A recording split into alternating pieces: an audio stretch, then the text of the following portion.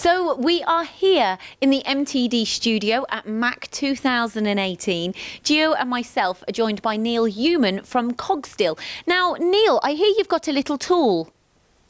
That's right, Lindsay. That's right, Lindsay. My tool is very small. We do get asked a lot. At Cogsdill, we're famous for deburring tools. Previously, our tools went from 2mm up to about 50mm as standard, and we get asked a lot for smaller tools. So, at Cogsdill, we have developed a 1mm deburring tool. So explain to us the technology behind this. It's basically a spring-loaded blade that feeds in through the bore, springs out through the back of the bore and deburs front and back of a bore in one pass. So you can do cross holes with this, you can put it on a CNC machine, you can put it on a sliding head machine. Pretty much anybody who machines small holes, you can use this tool. I have a few questions, yes, Neil, about your tool, unfortunately. Thank you. I'm glad. Now, does everyone know that Cogsdill supply the first question? Does everyone know that Cogsdill supply these deburring tools?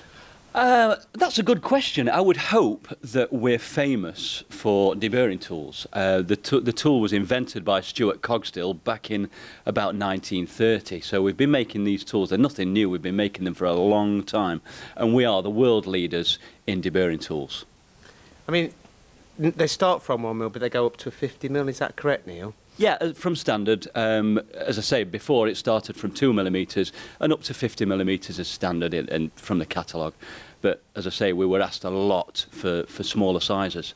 I mean, from my experience on the shop floor, when I was in the shop floor in the aerospace industry, which these tools really lend themselves, in my opinion, to the aerospace industry, we used to do a lot of manual deburring. We used to have a deburring cell, and we weren't aware of them tools. And if we were aware of them tools, it would have saved the company a fortune, not only in time, but also, you know, in scrap parts, and you know, it's a great solution for everyone, not just the aerospace industry, but anyone that's drilling holes.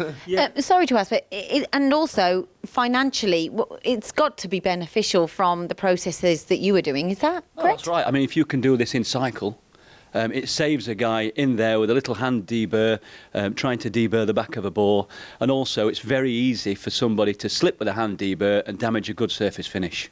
This goes in through the bore. There's no chance of damaging a good surface finish, and it's quick and simple.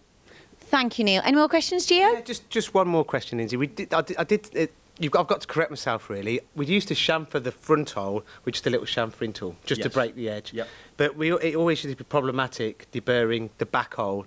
So with this, it's a great solution for anyone that's doing any through holes. And I think that they should get in touch with Cogsdill because it can save them time and money. If anyone's drilling holes, get in touch with Neil at Cogsdill.